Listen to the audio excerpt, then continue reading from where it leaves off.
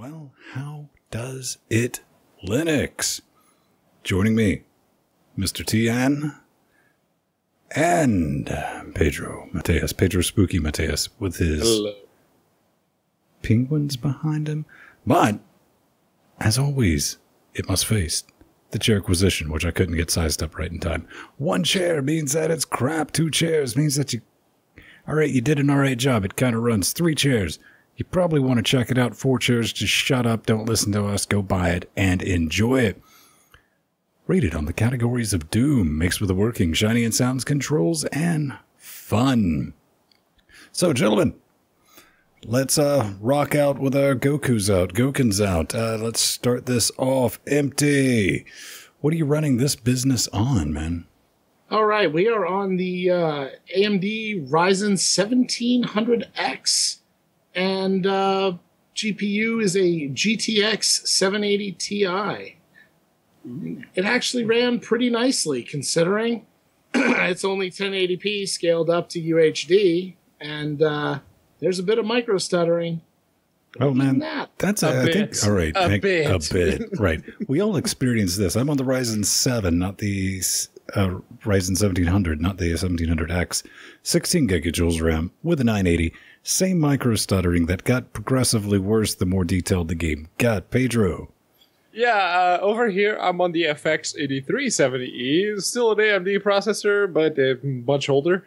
With the TED 80, I don't think I ever saw it drop below 59 FERPs. Nope. But this is the perfect example of a game where frame pacing is very important, because you can have a frame rate above 60, still make a game feel slightly herky-jerky. And this is it. It's actually really noticeable, and I think it's loading something in the background, because admittedly it does have like big open worlds. Each of the islands are very big, so I guess it is loading something in the background there, and that's what's causing it. I mean, it could. A couple other issues I noticed: no support for UHD. 3840 by 2160 is just some bullshit that's in your imagination. It's not there. I didn't see it. Again, with the frame jumping, and like I said, part of the CHAIRQUISITION, baby, is to warn you about shit like this. This is a legit problem. This should be on the front page. I personally would not have released the game. Doesn't just affect Linux. You go in their forums, you go, okay, this is a thing. It's like pinned at the top, and their bullshit solution to fix it is to drag your OpenGL settings all the way up to high performance, which is, I'm sorry, don't let your community manager say technical decisions like that, because No, that's just bad. So can we all agree that it made with the working, and it worked all right, and I think we could have probably given it a clear bill of health at 4 chairs if it wasn't for that massive herky jerk, and it's still playable, people, right? Oh, it is, absolutely. Yeah, and very it is the herky jerky, and the fact that when I started the game, at least for me, the animations, the walking animations and the attack animations were broken, so I just had my character sliding around until I restarted the game. Also a bug. Okay, that's something we were talking about in our super shows, and it's like, yeah, everything issue you run into this game, just go to their forums. It's listed there. It's already there. They know. Yep. they need to do a little bit of love, but yeah, for mixed with the working, we're going to be able to throw that a solid 3. Moving 3 chairs all across the board. A little bit more of a subjective category. That's our shiny and sounds. I'm just going to say, I actually dug the soundtrack for this. It is like some hip hop Japanese fusion with a little extra record scratching going on in there. Kind of dug it. I wasn't exactly bopping out to it, but I didn't mind it at all, which is a nice change. And most importantly, this thing's hella pretty. I mean, very well animated. Tell me, all right, what did you think, like when you had your establishing shot and it opened, and we're not going to give away any spoilers, but you start off like at the top of a hill. It's like, all right, then you move your character. It looks all sketched and everything. Right, and they're like jumping around, and then you move your character, and you just like, holy shit, that's beautiful. That is very, very well they done. managed to make an isometric game that looks very, very good. And I guess if I had to find something that I didn't enjoy when it comes to the aesthetics, It goes back to my old spiel about aesthetics serving only to complement the mechanics. More on that later. And we've had many examples right here on the Chairquisition of games which fall on both sides of that. You have, like, say, Origami, which takes aesthetics as the most important thing, and the mechanics fail for it. And then on the other side, you have something like, I don't know, Steven's Sausage Roll. Mm-hmm. That's probably where it favors mechanics. The only game on Linux made out of sausage and spite. Oh, yes. It favors mechanics all the way, and the aesthetics aren't really all that great. GOKEN's biggest failure in this department specifically is how the visual feedback for combat is pretty much non-existent, because unless you're paying attention to your health bar, you can't really tell just how much damage you've taken. And or even in if a game you've been like hit this, at all. Yeah, in a game like this, it looks really... Well, it doesn't look like anything. It just doesn't work properly, and that's really, really annoying. I guess the only other thing is the slightly jaunty camera angle, because this is an isometric game. You can't really move the camera around. No, but it definitely has that irritating thing. You know everything's rendered in 3D, so you should be able to. Yeah, you really should be able to, and you really ought to be able to, but you can't. Hey, man, that was like one of the things with the Daisega. Or Daisega, whatever the Japanese... Disgaea, whatever the hell it's called. Yes. You could at least rotate the camera, and they were able to do that on the PS2. Yes. So don't tell me this is a technical impossibility. But yeah, with this game, specifically with GOKEN, it's really hard to predict whether or not the swings of your swords are going to connect because of that jaunty camera angle. That's the other complaint I have. It's also really hard to tell if the bad guys are going to hit you or not, because you can move 2 pixels to the side and they'll miss you. No, and the music is good. I liked the music. I did eventually turn it off and just go with the sound effects. But the music is nice. The one area where this game fell down is when you go down to the beach in the very first area. Mm-hmm. The transition effect between the sand and the water is literally a transparency fade. Mm-hmm. And for a game that is so beautiful, and then you run into such an ugly effect, it's a little bit jarring. Speaking of jarring, that's something with soundtrack. I noticed when you get to the first village, if you leave the village, there's no fade for that background because you have like the danger audio. It just like boom, it just jumps right into that next track. That's what I was about to say. Is this game seems like it could have used a little bit more polish, and it would have been a 4-chair. Oh game. Yeah, absolutely. But they have some little problems, and those little problems make it into a 3-chair game. All right, 3 chairs for shinies and sounds. Now we talk about the controls, because, something like this, you definitely want to play it with your controller organ and break that business out. You got a Steam controller. I did it with my X clone. What did you play with? I was on the Xbox 360 controller. All right, same difference. Pedro, am I wrong? Correct me if I'm right. Not fully rebindable controls. No, they don't. If you have a controller, the only rebinding you can do is through Steam Big Picture Mode, and you actually rebind the controller for this game specifically using the Steam overlay. And kudos to Valve for that, but that doesn't really get this game any bonus points. Another thing that this game does is... the default controller mapping has the A and B button functions reversed from what you usually expect. This isn't exactly new when it comes to Japanese video games, because anyone who's ever played a game that they were probably supposed to play, which was, say, a Japanese import of a game based on an anime. Well, I mean, this game comes from Japan, but I mean, seriously, why maintain the fuckery? Is there not an option to at least flip that bullshit? There is. If you go to the options menu, you can switch between 2 different controller types, and literally all it does is switch the A to B behavior, and it by default it has B to confirm and A to go back.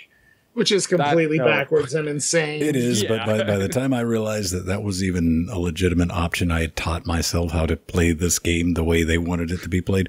And normally I would, blow it away with like minus 2 chairs on this for not rebindable controls, but everything, it's just fucking laid out outside of that bullshittery, which, all right, I'll give you a little bit of character for that. Outside of that, everything else, like the only other game that everything was like, boom, okay, everything makes sense, was like Victor Vran. Yeah. So everything here is where I would have fucking put it. Now, again, it's just my opinion, but I'm still going to ding it 1 chair on that. It's going to get a 3 for me, man. It's still workable. Now, one thing I will bring up, sometimes interacting with things like pressing the B button to interact. Going you have to be standing still.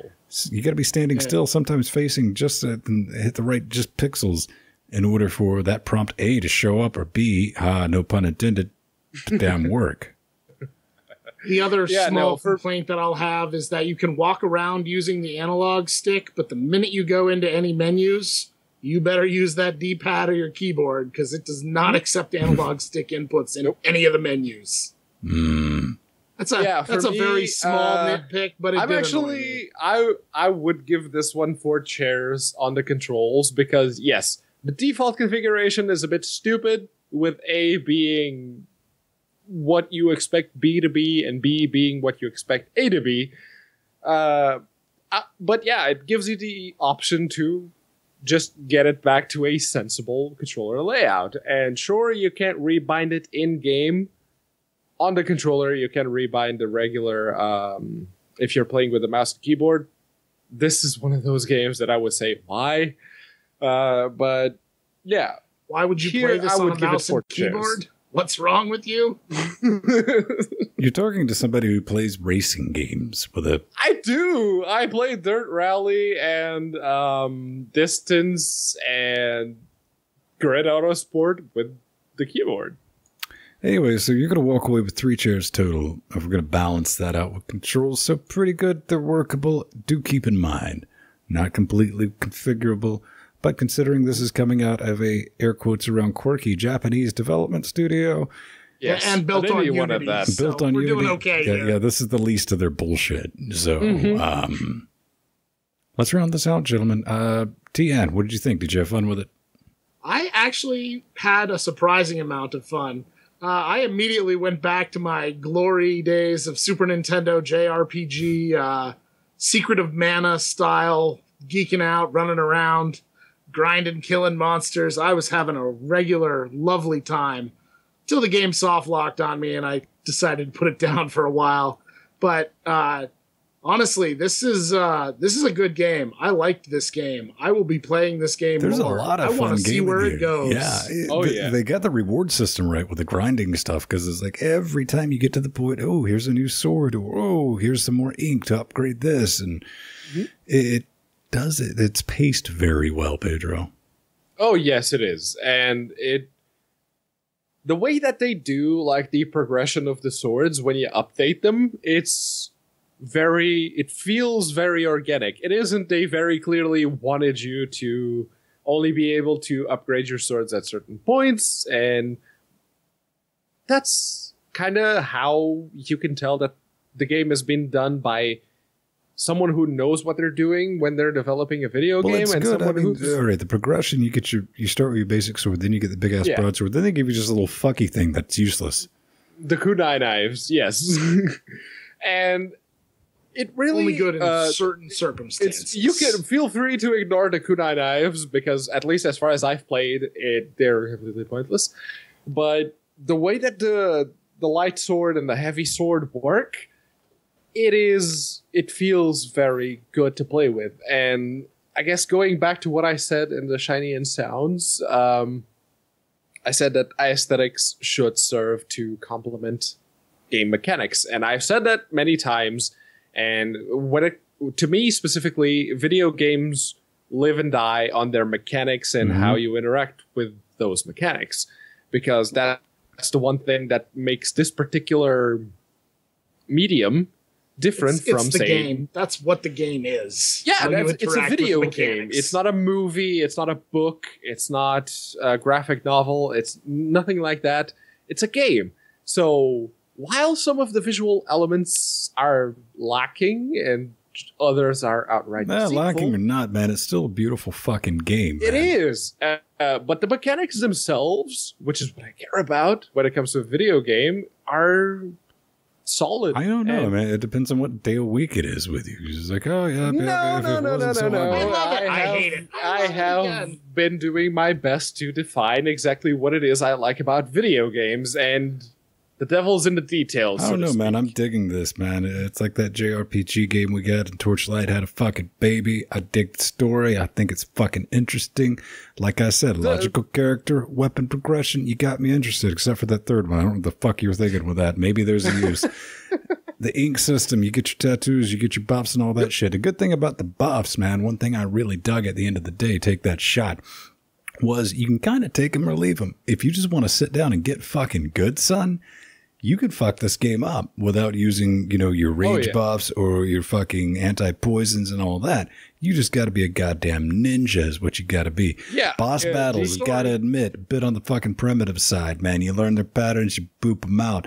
I didn't really get curb stomped until I ran into question mark. Trust me, you'll run into maybe her, maybe him. I don't know. It doesn't really tell you, man, what I'd like to see in those boss battles. However, is a bit more hit back, because all you got right now, they move back just a tiny bit and they blink a tiny bit red, which doesn't always happen because it's a little buggy system. Sometimes you don't know if you're skull fucking them or not, and they turn around, one shot your ass, and you're just all dead and shit going, where's the popcorn? Does it have issues? Abso-fucking-lutely it does. But at the end of the day, again, this game's completely savable, and I think maybe given a month or two, the developers getting their shit together, ironing out those little picks of nits, we definitely got something that I could absolutely recommend picking up. Oh, yes. Going back, one of the things that this game does is it has, at least on the first island, I haven't played the second island all that much yet because I've been going back and getting everything on the first island. It's when you go back to that poor earlier game. Of areas, course you are, you goddamn kleptomaniac. I am a little bit, yes. But what it does is it does the Metroidvania thing where it forces you to go back to the early areas if you want to go across the so whole you map. get the new skill and it unlocks new areas. Yeah, and you realize just how much stronger you are now because you're going through that same area and you remember, I had a lot of issues with this particular hell yeah. When you're going back here. and you're like, you can just spite boop shit. And yeah, it's just like one hit and they're dead. Oh, yeah. That's good. I mean, that helps the player yourself. Who's like, oh, shit. Feel the progression. Fuck all y'all Feel more bitches. powerful. And again, with the story, there's a lot of reading. They didn't bother trying to give you some really shit voice acting. Kudos to that. Oh, they didn't give you shit voice acting, but they give you a lot of shit dialogue. That was cringy at points. I was going to say, I think the dialogue's borderline cringy, but it's not so bad that... It's not awful. It's not Plus, like... you can just mash A and get right through it. It's not but really... It's bad. Yeah, but I'm trying to check out the story because, again, man, I mean, the story's like kind of interesting. I'm like, okay, well, you do have to read the text because they'll tell you what you have to do next. Oh, if yeah. you don't read that, you are lost. And you're just going to wander around until you stumble on your objective. So I think, put together, we're going to be able to give a solid 3 on this. A lot of threes going out. We don't normally get to do that because if we can throw out our actual CHAIRQUISITION, this thing gets a total of 3. This is one of the rare. Not only does it mostly work, it's actually kind of fucking good, right? Yeah, it is. And it is very much an indie Japanese team going at it and saying, you know what? Here's our game. Have at. And they put it out on Linux. They did. They did the Linux. Awesome. That's good on them. And I mean, it kind of feels like it hits the retro stuff, but it's not going hipster pixel, man. I mean, it's got its own look. It looks good. Got a very nice hand-drawn mixed with 3D kind of aesthetic, and it's nice. It's like, imagine if your SNES had a 1080 in it. You know, that's probably where you'd be at the end of the day. But pretty much. What does this thing clock in? If they get around to fixing the performance, the frame pacing issues, that would make this a very good game. I gotta say, $14.99. maybe. That's right in the middle there between the 20 pretentious indie wannabe bullshit and the 10 usual indie games. If you can deal with the frame jerking for now, that's a damn deal. At $19.99, this would still be a good purchase, I gotta say. And it's been real. We will disappear and turn back into chairs for next week. Bye.